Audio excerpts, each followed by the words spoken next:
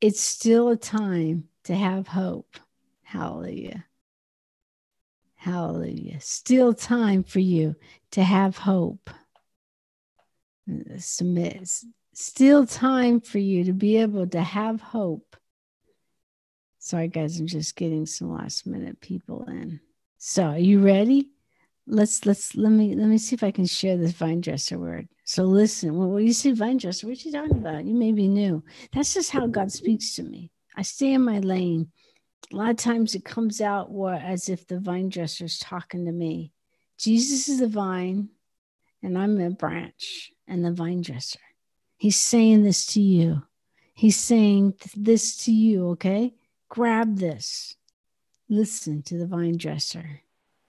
Dear child of mine, I see the raging troubles of your heart as you face the high waves of rough seas from your circumstances. More than that, I hear your desperate plea for help. I am here as your mighty stronghold in the day of your raging troubles, where you feel you can't even help yourself right now. This was written years ago. God's word is timeless. This is the Divine Dresser, April 10th, speaking to you. And then he goes on to say, grab this word, I am here. The pain of the process has a purpose for progress in my kingdom. Let's shift it. The pain of the process of this virus. Even I can make a purpose out of this. Even I, says the vine dresser, can bring progress in my kingdom. Come closer to me in quiet. FRP. Come closer to me in this quiet place in my garden and let me gently speak my confident hope and breathe Holy Spirit wind of strength into your lifeless sails.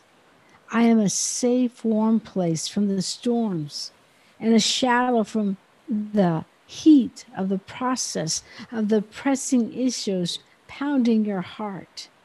The pressure issues now pounding your heart.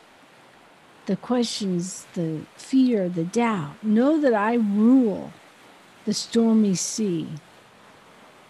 Know that I rule over this virus and the stormy waves. As you cry out in faith, I am at work in your heart, in the work of your situation. Yes, even if you feel you have no faith at the moment, I can still glide across the out-of-control waters trying to drown your hope, no matter how fierce the gale of winds are blowing for you right now. It might take a little time sometime, but I will turn the Titanic of tribulation and trials around. I will turn your tide. I will turn the tide. I will hold you close, child, as you wait for the turnaround, as you wait for your tide to turn, as you wait to see those dreams that you believe. Teresa's talking about dreams are going to come true. The Holy Spirit is speaking, not to Teresa, but the Holy Spirit is speaking.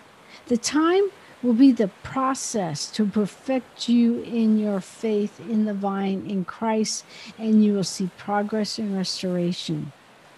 Off cue. What if this time you implemented the FRP and like never before found soul health for yourself that affected your whole place, your whole environment? You will see progress and restoration because God's a God of restoration. God's a God of hope. I'm going off cue. Now, fix your eyes on me. I am the author and perfecter of your faith. I will accomplish what concerns you. Your concerns become my concerns. You can trust me. Your times, your life are in my hands. I will not drop you, dear one. I will not drop you no matter what the news says. I will not drop you no matter what your bank account says. You are my daughter. You are my son. I will not forsake the plans and purposes of my laid down lovers. Though you may not see it right now, I am turning it around. Psalm 118, the Message, is where I got that. God has turned the tide. If you have fallen, here's my hand to pick you up gently. FRP. No pit is so deep that my hand can't reach down and pick you back up with tender mercy and compassionate care. I will never let you go. Remember, child, you've come from a place of victory in me. It may seem at times I'm asleep in the boat, but I am not. Off cue. Jesus not. He's slipping his head's on a cushion. I have not forgotten you. I have set you apart for such a time as this. So let me give you the eviction notice to your fears and doubts. Cease striving and rest in the abiding. You have a secure place in my heart in the garden. That was written how many years ago? God's word was written how many years ago? And now it's so, get a hold on it.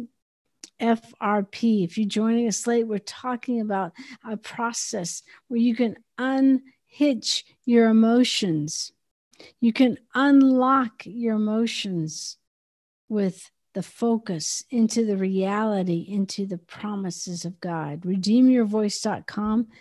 RedeemYourVoice.com. You can go ahead and receive that download. And it's like, yeah, you do it in the morning, but once those truths start permeating in your heart, you can go through your day and like, whoa, wait a minute. That happened just the other day. I was like, whoa, what's bothering me? Like, grabbed it. Okay. That kind of hurt. Kind of made me doubt. And then boom, bring in a promise of God. We are spirit beings having a human experience. That always sets things a little bit better for me. We are spirit beings having a human experience. And right now, the human experience sucks a little. I'm kind of tired of listening to the woe is me and the rage and the fear. Granted, I don't deny it, but I know faith's going to supersede the reality. But what if I walk? What if this time is the time you walk like never before, understanding your identity, understanding who you are, understanding whose you are, that you are the one who gets to, from that place of soul health, from that place of identity, get to take authority over your emotions that want to hijack them, take authority over them, which not only affects you, it affects everyone around you. This season, with the family and everyone pressed inside, you might learn this word that's so hard for you to learn, and it's no. On a good day, I do well to manage me. You may have to find space, and the only space you can find is in the bathroom and telling people, hey, I'm going to take a shower, and just take a long shower or just stay in there a while. Lock yourself in there. Or this might be a time where you have to, like never before, go to the vineyard and rest there and let him speak to you. I don't know about you, but the Holy Spirit during this time is coming to me so fast, I can't type up fast enough. This might be your major time of revelation like never before.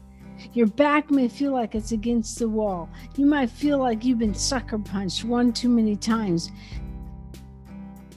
Take up the shield of faith.